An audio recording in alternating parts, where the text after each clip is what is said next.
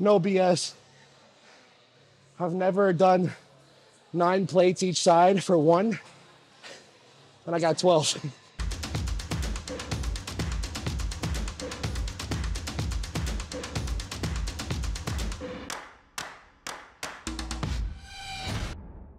What's up guys and welcome. You are watching Fazi Fitness.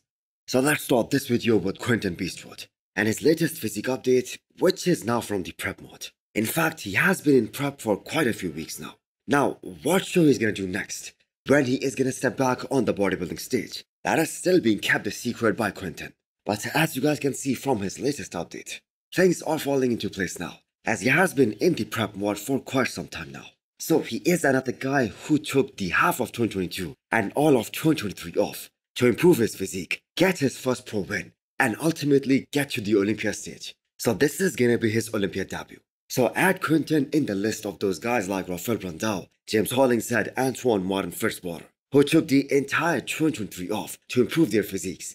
And in case of Quinton, the thing that he wanted to focus on the most was his back and build overall more mass and density in his physique. So the last time Quinton stepped on a bodybuilding stage was at Texas Pro 2022, a show where we saw Andrew Jack for the very first time, making his pro debut, and he just shocked the bodybuilding world. And Quinton, being a taller guy than Andrew Jack, realized that for him to be impressive at a big stage, like the Arnold or the Olympia, he needs more size, and that is why he decided to go back to the drawing board. So ever since then, he has been working with Matt Jensen, and Matt Jensen, we all know, is a superb coach. And he was the one coaching him throughout this offseason as well, where Quinton was really pushing 320 pounds, and that is a lot of weight. So Quinton's comeback is going to be really exciting. This guy has such a beautiful shape, one of the most aesthetic physique in the men's open bodybuilding. He has great symmetry, his flow is impeccable, and most importantly, he knows what it takes to be shredded. He knows what it takes to be conditioned inside out. Although he himself believes that he wasn't at his personal best at Texas Pro, even conditioning wise, but he was pretty damn good at that show. So what do you guys think? What show is Quinton gonna do in 2024 to get his Olympia qualification?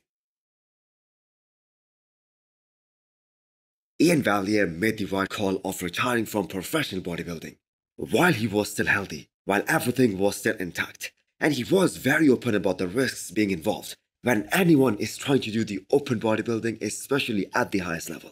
And most importantly, Iain's best years in terms of how high could he place at the Olympia level, they were kinda behind him at the time when he decided to retire. So at his best, Iain placed runner-up at the Arnold Classic against Nick Walker. He was 7th at the Olympia, and I believe that was 2021. But we saw he drop down to 11th place in 2022. And as per him, that wasn't his personal best. And that is definitely true. We saw the best of Iain Valliere at Texas Pro 2021. That was probably his all-time best look. And I don't think anyone can dispute that. But realistically speaking, even that physique would have struggled to place top 7 now, because the level of competition has just gone way up. The physiques that we have now in those slots, they are vastly different and so great. Now looking at a bit downsized version of him, people are quick to jump to this conclusion, or whether he's gonna consider classic in the future. Guys, he's downsized in comparison to his own previous self, to how he looked 1 year ago. The man is still in the 240s, and there is just no way he can make the classic physique weight cutoff. So how long can he maintain this kind of look? That is the real question, because he looks so damn impressive and so athletic, which is exactly what Iain was looking for post-retirement. AJ Kelly reported about multiple guys who could have been in the tri-pro lineup, like Akeem Williams, James Hollingshead, and William Martins. But they are not doing this show, and each of these guys have a different reason of not doing this show, despite being in a stage-ready conditioning. But let's talk about a guy who is gonna be here, who is making his comeback after 1.5 years, Martin Fitzwater. He's gonna be dialed in for this show, as he was hoping to compete at the Arnold Classic Ohio, and the Arnold was 4 weeks before Detroit Pro. But because of his application not getting accepted, he had to change his schedule. So his prep must have started earlier than usual, because Arnold was in his mind, so it has been a longer than usual prep. So that is why I am damn sure that he is gonna be dialed in. So in 2022, he was working with Branch Warren, and they both did an incredible job at bringing a very competitive package, especially the one that we saw at Texas Pro. So he wasn't a big guy, but that was 1.5 years ago. And that is exactly why he took this whole time off, to get bigger, to grow, to be more competitive in the men's open class. So all around, Martin was the most conditioned guy at Texas Pro 2022. And that is why he got rewarded for it. He placed runner-up at that show, ahead of Steve Kuklu, ahead of Kamal, ahead of Quinton Beastwood. And the show that he did after Texas was the Arnold Classic UK. And going into that show, their aim was to beat Andrew Jack and get their Olympia qualification. But after placing 4th at that show, he decided to shut down the season. So this is going to be a completely new build for Martin. He's going to be so pumped to showcase this package because there is a point to be made that he deserves to be on that Arnold Classic stage as well. I am sure he is shooting for nothing less than a victory at Detroit Pro, and that show is going to be in less than 3 weeks' time now. Amidst all that talk that Hadi Choopan is going to win back the Olympia title this year, or Samson Dauda has a shot at Mr. Olympia title in 2024, especially if he continues to improve the way he did for the Arnold Classic UK from the Arnold Classic Ohio, or the fact that Nick Fogger is coming back and he's very vocal that he's going to win the Olympia title. So amidst all this talk, what does the reigning Mr. Olympia Derek Lunsford has to say about that? Well, here is his answer. Here to stay, baby. Back to back. Come on! So if anyone is thinking that Derek is just down there chilling, while all of these guys are making these amazing improvements, well, then these guys are delusional.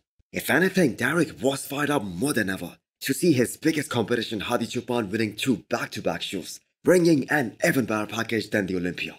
And that is exactly what Derek also aims to do, bring an even better package at the Olympia 2024 and make it 2 in a row in October. Now, we do not have to remind him what he needs to do in order to retain the title. He knows that himself better than anyone. And more important than that, he has a coach like Hani Rambod in his corner, who is one of the greatest coaches of all time. So Hani Rambod did say that this version of Hadi Choopan, he would have won the Olympia last year hands down. He would have beat Derek Lunsford. But then again, he also said that the Derek that we're going to see this year, that isn't going to be the same Derek. He's going to be making improvements. And he also said, wait till you see this new Derek, this new and improved version of Derek at the Olympia in October. Now, Derek Lunsford does have some weak shots.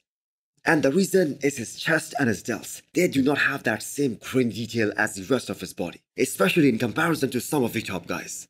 He also faced some criticism regarding his biceps and his abs as well. So he does have some weak shores. But on the flip side, there are some shores where he is really untouchable. Like the front relax, like the front double bicep, like the back double bicep, which is absolutely nuts. And we are only going by what we saw from him last year.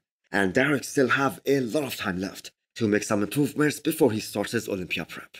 So do let me know what you guys think. Will Derek be successful in defending his title at the Olympia in October this year? Also hit the thumbs up button if you liked the video. And smash the subscribe button if you wanna come back for more. Thanks for watching.